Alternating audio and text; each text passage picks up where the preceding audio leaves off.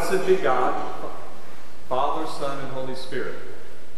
Blessed be his kingdom, now and forever. Amen.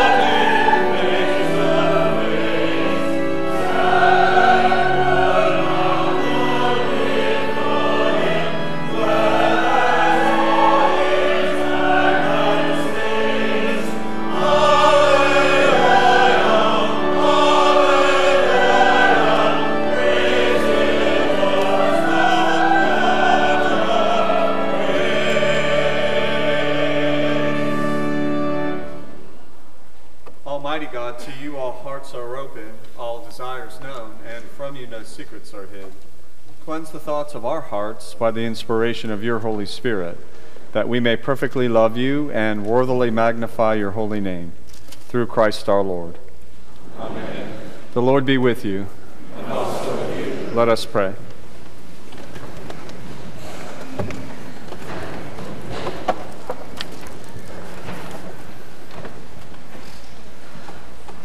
Lord, we pray that your grace may always precede and follow us, that we may continually be given to good works. Through Jesus Christ our Lord, who lives and reigns with you in the Holy Spirit, one God, now and forever. Amen.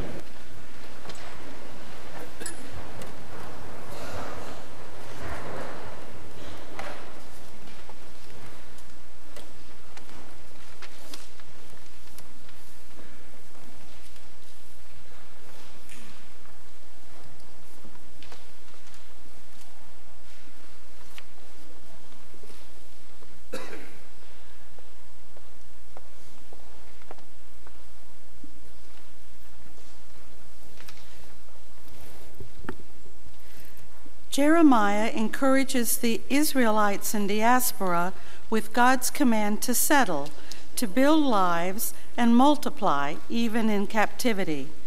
Their faithfulness to the Lord in the midst of exile will result in blessing. A reading from the book of the prophet Jeremiah. These are the words of the letter that the prophet Jeremiah sent from Jerusalem to the remaining elders among the exiles, and to the priests, the prophets, and all the people whom Nebuchadnezzar had taken into exile from Jerusalem to Babylon. Thus says the Lord of hosts, the God of Israel, to all the exiles whom I have sent into exile from Jerusalem to Babylon: build houses and live in them, plant gardens and eat what they produce. Take wives and have sons and daughters. Take wives for your sons and give your daughters in marriage, that they may bear sons and daughters.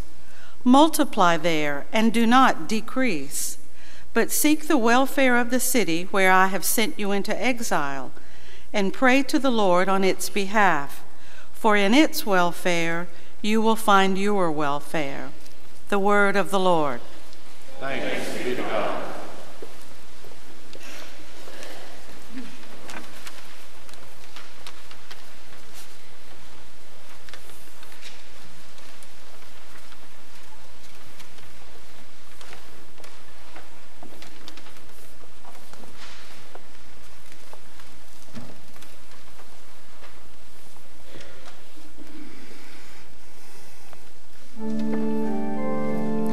The fear of the Lord is the beginning of wisdom. The fear of the Lord is the beginning of wisdom. The fear of the Lord is the beginning of wisdom. The fear of the Lord is the beginning of wisdom. Hallelujah! I will give thanks to the Lord with my whole heart. In the assembly of the upright, in the congregation. Great are the deeds of the Lord. They are studied by all who delight in them. The fear of the Lord is the beginning of wisdom. The fear of the Lord is the beginning of wisdom. His work is full of majesty and splendor, and his righteousness endures forever. He makes his marvelous works to be remembered. The Lord is gracious and full of compassion. He gives food to those who fear him. He is ever mindful of his covenant. He has shown his people the power of his works in giving them the lands of the nations.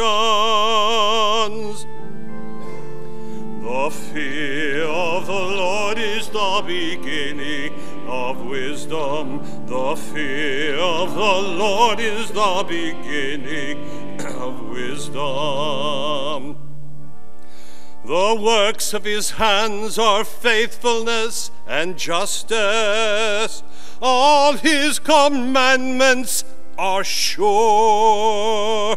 They stand fast forever and ever, because they are done in truth and equity.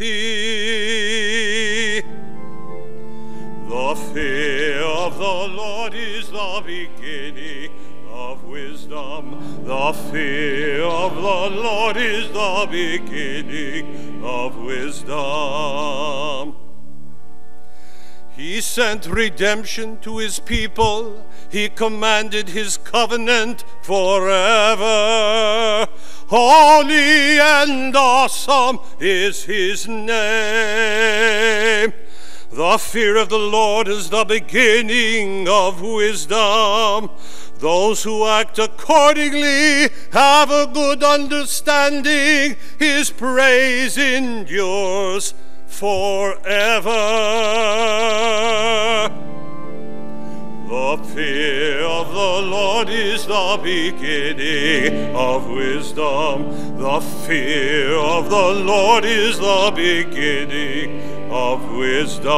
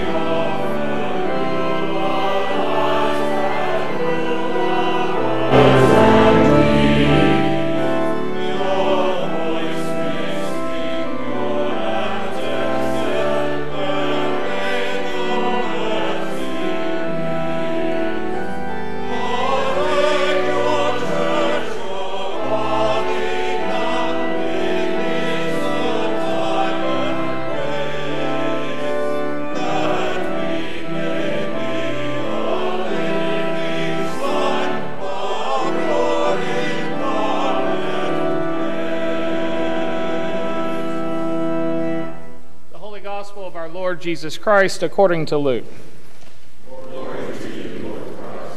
On the way to Jerusalem, Jesus was going through the region between Samaria and Galilee. As he entered a village, 10 lepers approached him. Keeping their distance, they called out, saying, "Jesus, Master, have mercy on us." When he saw them, he said to them, "Go and show yourselves to the priests." And as they went, they were made clean. Then one of them, when he saw that he was healed, turned back, praising God with a loud voice. He prostrated himself at Jesus' feet and thanked him, and he was a Samaritan. Then Jesus asked, "Were not 10 made clean? But the other 9, where are they? Was none of them found to return and give praise to God except this foreigner?" Then he said to him, "Get up and go on your way. Your faith has made you well." The Gospel of the Lord. Praise to you, Lord Christ.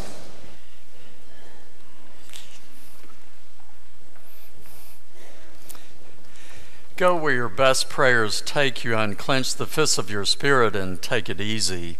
Breathe deeply of the glad air and live one day at a time. Know that you are precious and learn to trust. Amen. Amen.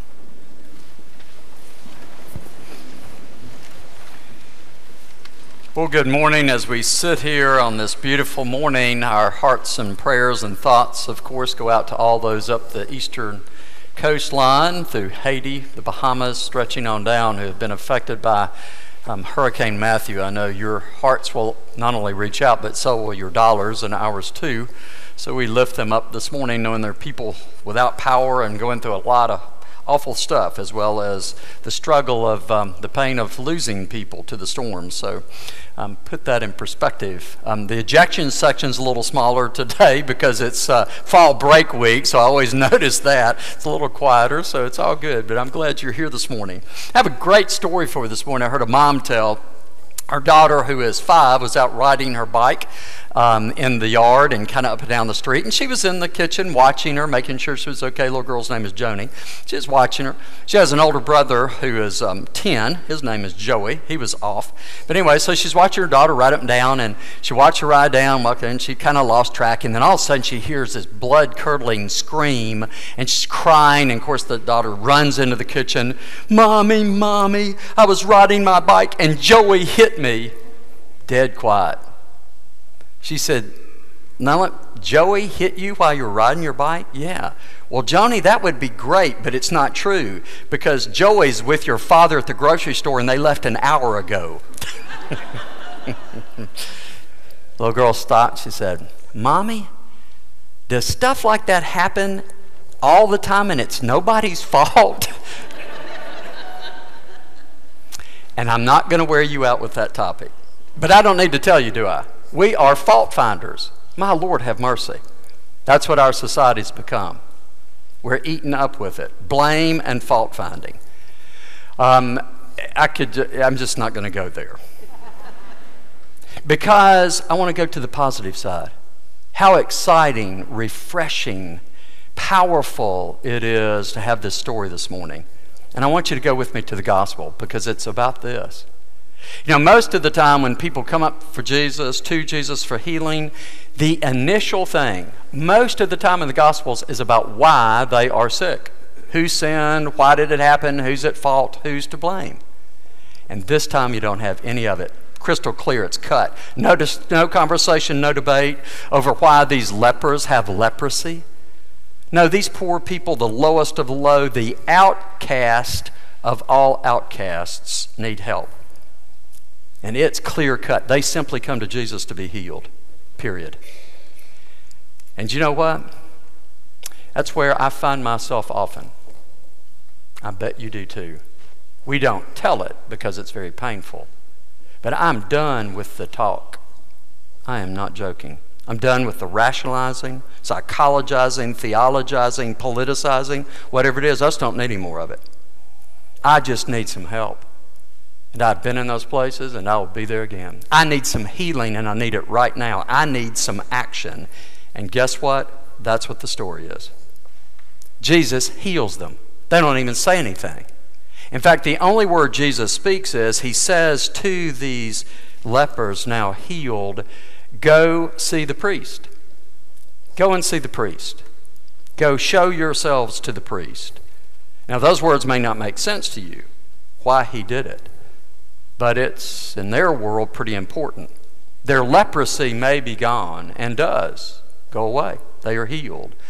But if they are to get their lives back, if they are to return to society, if they are to get their jobs back, if they are to get to go home again, they must be pronounced clean by the priest. The priest must say, "You're well." And so they do, he does, and they are. Boom. But there's one more little thing about this story this morning that draws our attention. One more. There are 10 lepers who are healed, but only one. This one comes back to give thanks. He shouts praise. He gives gratitude. He's just full of this energy. And it is this person, Jesus says. He says about this one, "Your faith has made you well." Now, don't miss it. You've heard the opposite preached, and I'm not going to do that with you. It is not a put down for the other 9. The other 9 had faith, and it made them healed. But Jesus says about this one man, "Your faith has made you well." Well. You see, Jesus knows that there's a difference between being healed and being well, and we do too. I see it every day.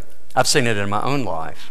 See, Jesus knew it. Jesus heals a lot of people, but they are not really well afterward.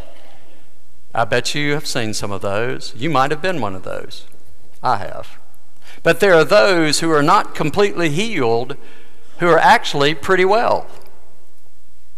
And I see those people too. One of them right now is Jenny Rogers, one of our own. She's ill this morning at home, struggling with cancer. And yes, I'm saying her name out loud because she deserves it. She is a model for all of us.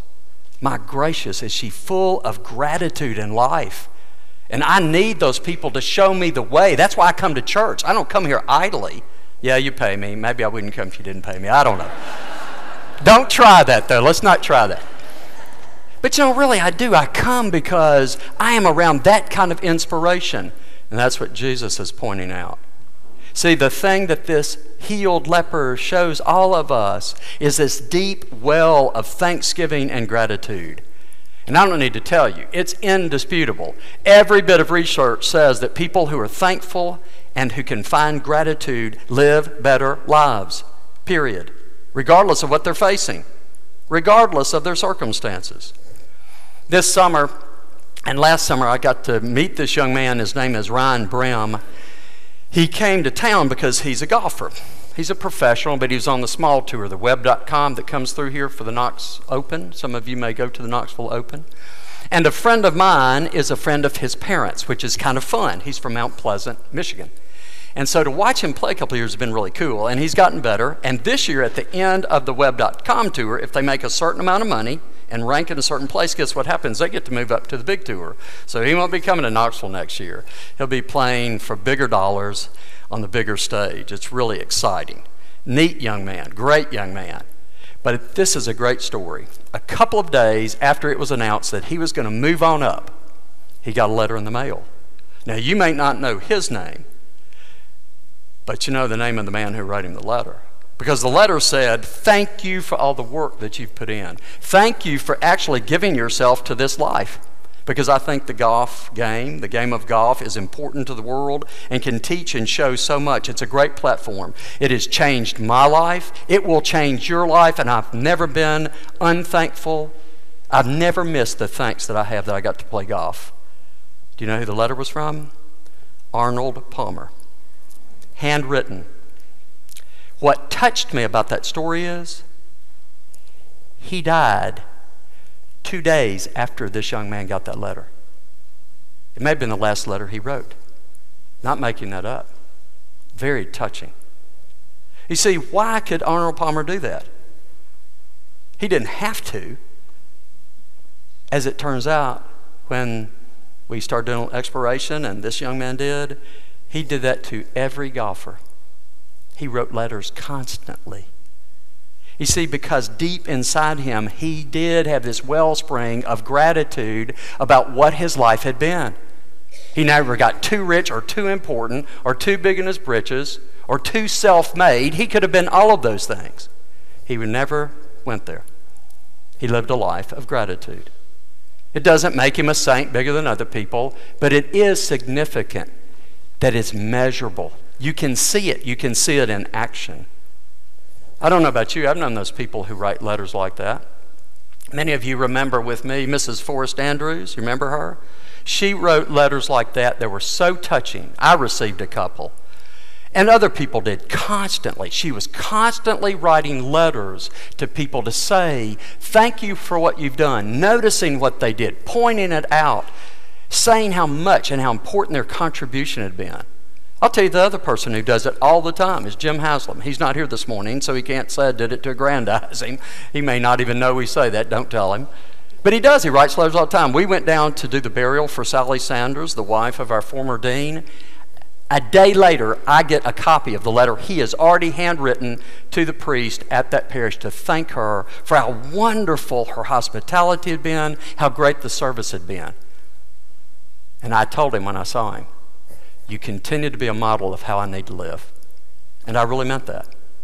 You see, giving thanks, saying thanks comes not because we expect something in return. I promise you, that will not sustain you. It will not sustain you. If you're doing it for that reason, you're not doing it like me. I don't do it very well either. What will sustain you is to find deep inside this wellspring of gratitude that my life is overpouring with gratitude. You know, it's not an accident that Jesus said one. You notice the numbers, by the way. No, you didn't. I know that. They're there. He said 1 out of 10 returned. You think he did that accidentally? No, it was a message. You see, he's Jewish. 1 out of 10, 1/10 is the tithe. He meant it. It's the truth. There's a concrete way, he's saying, that we show and express our gratitude with everything you got. Money, time, talent, energy, creativity, writing letters, giving thanks. What is it that you can do to make the world a better place and show that you are grateful to God for everything that you've been given? And he gives us this little coded piece right here in this story. A concrete way to live it out. Some of you know that I've mentioned Sonia Lubomirski several times in the past years. She is a research psychologist. She's brilliant. She studies wellness, happiness. Really like her a great deal, like her writing. And she does work regularly with people who've been injured and often paralyzed in accidents. And she has groups, and it's interesting, she meets, so they're going through the process of rehabilitation to whatever place they can be rehabilitated, and they have groups together, which is a brilliant thought. So they come together weekly, regularly, to talk, to reflect how they're feeling, what they're thinking, what's going on inside, their emotional stuff. And she tells a story of a young college student named Brian who was in one of her groups recently. He had been severely injured in a car wreck. In fact, so severely injured that he could not walk, could barely do anything at first. He was in bed. So the rehabilitation started, and it was very, very difficult, very hard. And over time, through tough and exhausting, painful work, he made progress. He got to the point that he could actually begin to use his arms, lift his chest, which may not sound anything to you, but meant the world to him. Because what he was able to do is progress from that bed to a wheelchair, from that wheelchair to a mobile wheelchair where he can use his hands and his upper body now to maneuver himself. So they're in group, and she asks them this question to the patients. She says, so tell me, what's the happiest day of your life? Tell me one. Well, they go around the room. They go around the group. Get to Brian, and Brian says, my happiest day is going to sound strange to y'all. It was really after I had my accident, was in the hospital. For months I was in the hospital. He said it was the day I got to go home. And I drove my wheelchair up the new ramp into my house. He said, I can't tell you what happened. I got through that door, and he said this surge of energy hit me.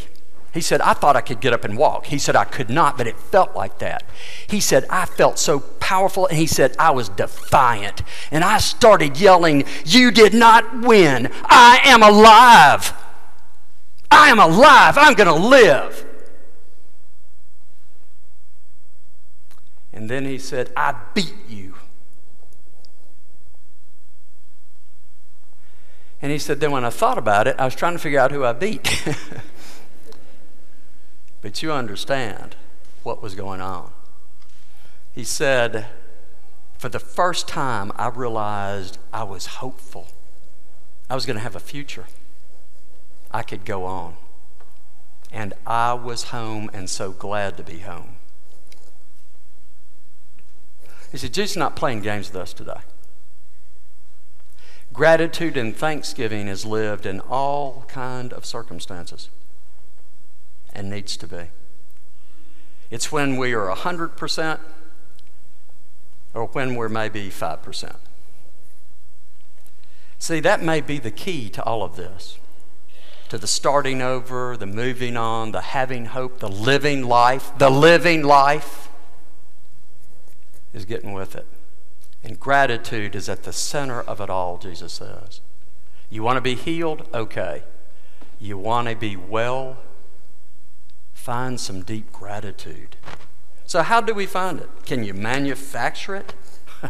How do you become someone like the people I've mentioned, the 2 or 3 this morning, who are clearly people who are not only gracious, they're full of gratitude? How do you do that?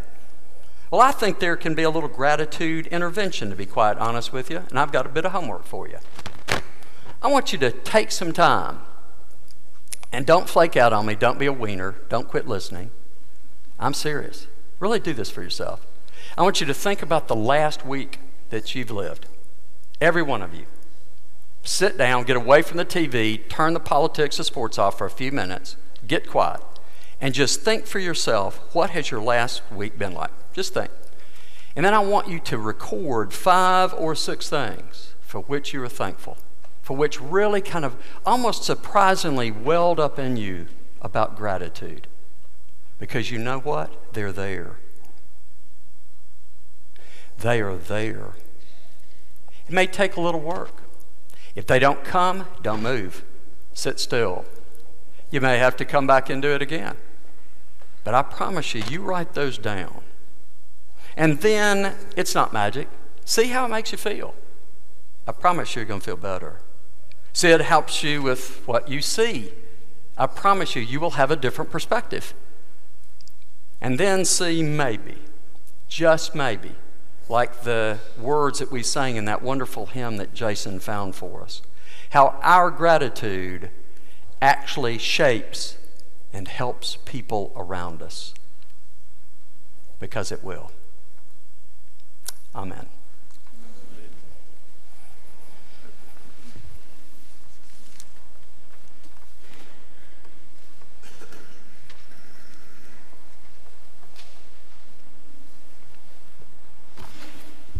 Let us stand and reaffirm our faith with the words of the Nicene Creed, found on page 358.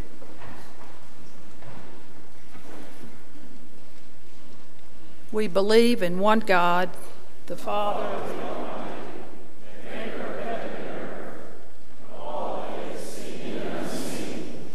We believe in one Lord Jesus Christ, the only Son of God, eternally God the Father, God from God, light from light, true God from true God, begotten not made, of one being with the Father, through him all things.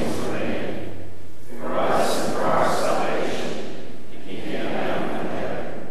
By the power of the Holy Spirit, he became incarnate of the Virgin Trinity and was made man. For our sake, he was crucified and Pontius Pilate. He suffered death and was buried. On the 3rd day, he rose again in accordance with the Scriptures.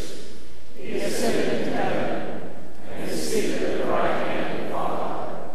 He will come again in glory to judge the living and the dead, and his kingdom will have no end. We believe in the Holy Spirit, the Lord, the giver of life, who proceeds from the Father and the Son. With the Father and the Son, he is worshipped and glorified. He has spoken through the prophets. We believe in one Holy Catholic Church. We acknowledge one baptism for the forgiveness of sins. We look for the resurrection of the dead, and life of the world to come. Amen. And now we turn to the prayers of the people, Form 6, found on page 392.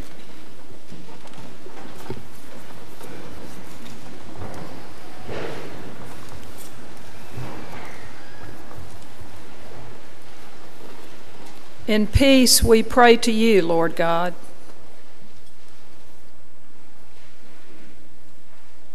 For all people in their daily life and work. For our families, friends, and neighbors, and for those who are alone. For this community, the nation, and the world. For all who work for justice, freedom, and peace. For the just and proper use of your creation. For the victims of hunger, fear, injustice, and oppression. For all who are in danger, sorrow, or any kind of trouble. For those who minister to the sick, the friendless, and needy. For the peace and unity of the Church of God. For all who proclaim the gospel, and all who seek the truth. For Michael, our presiding bishop, and George, our bishop, and for all bishops and other ministers. For all who serve God in the church. For the special needs and concerns of this congregation, we pray especially for Patty Kane, Natalie Clark, Julia Clements, Wade Fry, Patricia Lynn Tway, Sharon McCoy, Don McGavin, Mary Price, Ann Robinson Craig, Jenny Rogers, Fred Rose, Francis Seiler, Jean Stuckey, Catherine White, Susan Wood, Sheila Akins, Scott Bertram, Ralph Copeland, Doug Fry, Quentin Henry, Chris Raines, Frank Rogers, and Kevin Schutte. Are there others? We pray for all of those afflicted by Hurricane Matthew. We pray for all who serve our country in the military, especially those deployed overseas. We pray for all victims of war, and we pray for all who are being persecuted and displaced because of their faith. Hear us, Lord. For your mercy is great. We thank you, Lord, for all the blessings of this life. Especially today, we are thankful for those who serve our neighbors through the Volunteer Ministry Center, for the church, flowers in the church given to the glory of God, and in honor of the marriage of Robbie Jabbour and Rania Adewil, and for the flowers in the chapel given to the glory of God and in memory of Ed Spolzer. Are there other thanksgivings?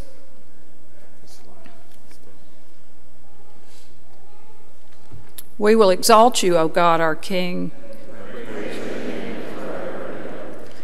We pray for all who have died that they may have a place in your eternal kingdom. We pray especially today in remembrance of the American soldier who died this week, Adam S. Thomas. And we pray for Margot Saunders, Robin Conway, and Bud Albers. Are there others?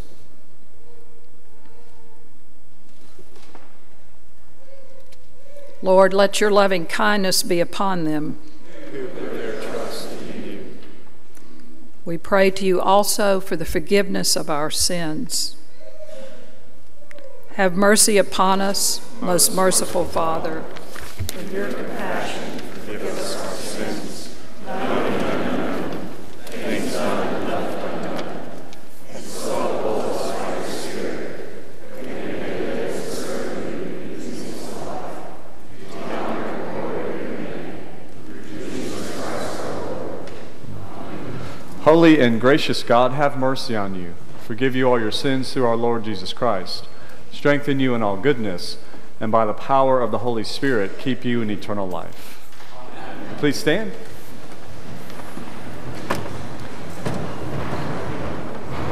And the peace of the Lord be always with you.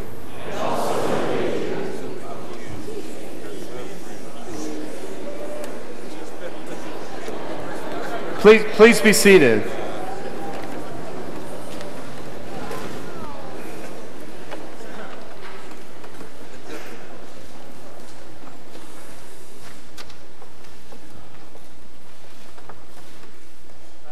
We have the treble choir with us today, obviously. We have a couple of trebles who have progressed. As we've talked before, they start off as probationers wearing just the red cassock, and then they first wear the white ribbon and get their surplice at that time. And we have a couple that have made it to the light blue level. So I'd like for Rose Hammond and Bayless Bolt to come out here. So they've worked hard. They have exhibited knowledge of not only music, but the liturgy of the church and providing leadership in the choir. And so it's my honor to get to present them their light blue ribbons.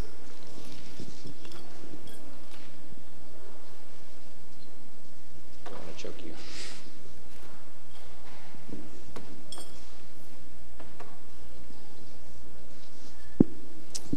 So congratulations.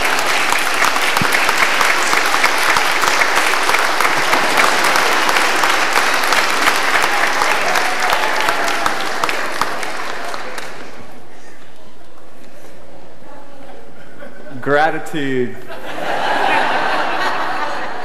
Walk in love as Christ loved us and gave himself for us, an offering and a sacrifice to God.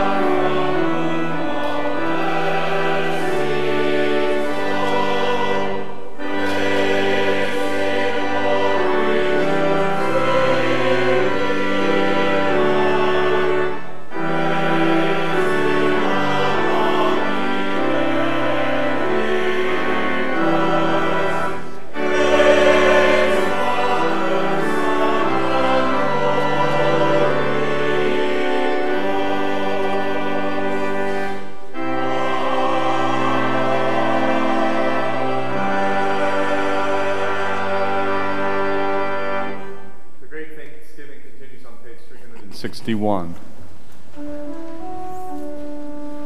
The Lord be with you. And also with you. Lift up your hearts. We lift them to the Lord. Let us give thanks to the Lord our God. It is right to give him thanks and praise.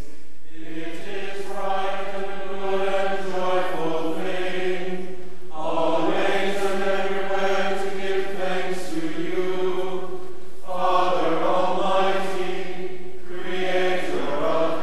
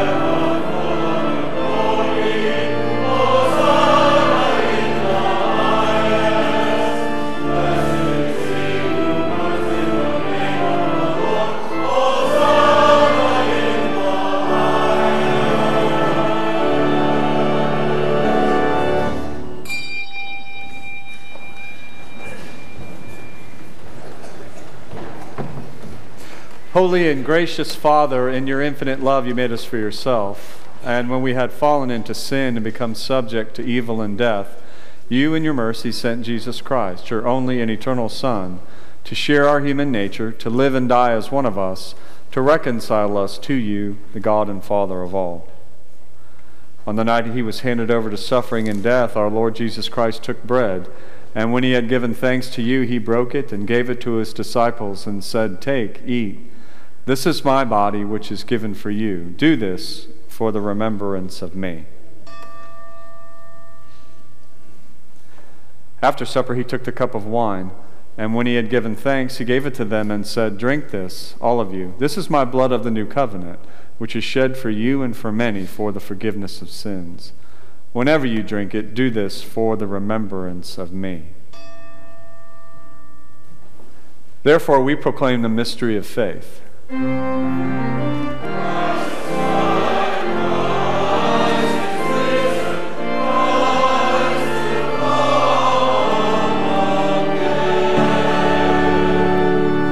We celebrate the memorial of our redemption, O Father, in this sacrifice of praise and thanksgiving. Recalling his death, resurrection, and ascension, we offer you these gifts. Sanctify them by your Holy Spirit to be for your people the body and blood of your Son, the holy food and drink of new and unending life in him. Sanctify us also, that we may faithfully receive this holy sacrament and serve you in unity, constancy, and peace. And at the last day, bring us with all your saints into the joy of your eternal kingdom. All this we ask through your Son, Jesus Christ, by him and with him and in him, in the unity of the Holy Spirit, all honor and glory is yours, Almighty Father, now and forever.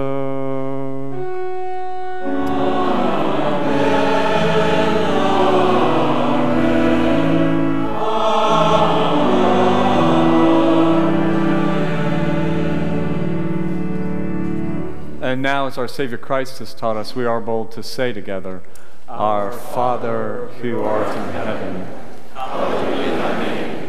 Thy kingdom come, thy will be done, on earth as it is in heaven. Give us this day our daily bread, and forgive us our trespasses, as we forgive those who trespass against us. And lead us not into temptation, but deliver us from evil. Thine is the kingdom, power, and glory, forever and ever. Amen.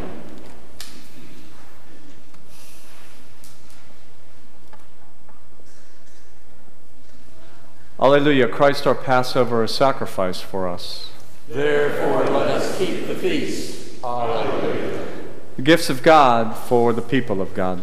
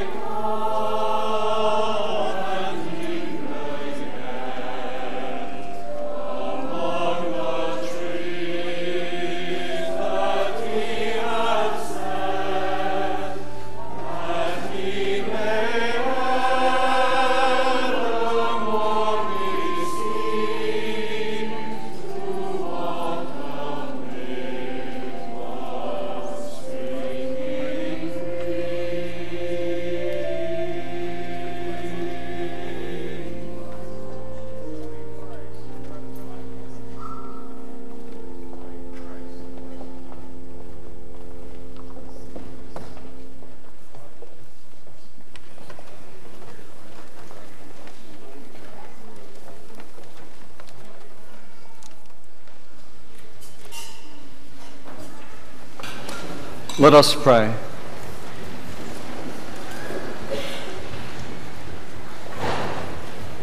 Eternal God, Heavenly Father, you have graciously accepted us as living members of your Son, our Savior, Jesus Christ. And you have fed us with spiritual food in the sacraments of body and blood. Send us out into the world in peace, and grant us strength and courage to love and serve you with gladness and singleness of heart. Through Christ our Lord. Amen. And may the blessing of God Almighty, Father, Son, and Holy Spirit be with you today and remain with you always. Amen. Amen.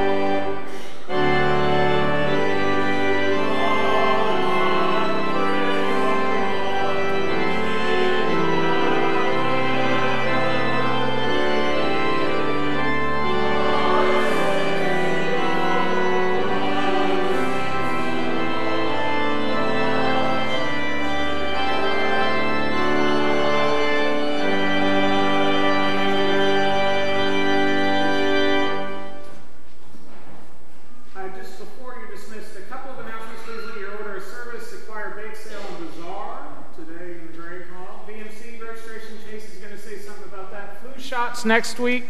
Just take a look in here. We got all kinds of things. The journey's going on a hayride. Sounds fun. 9 spots left. 9 spots left. Okay, and this is Chase Davenport. She's going to tell you a little bit about the VMC race. So there's a Dunkin' Donut 5K or 1 mile fun run, or fun walk rather, that you could do. It's Sunday, October 30th at 2:30 at Hardin Valley Elementary School.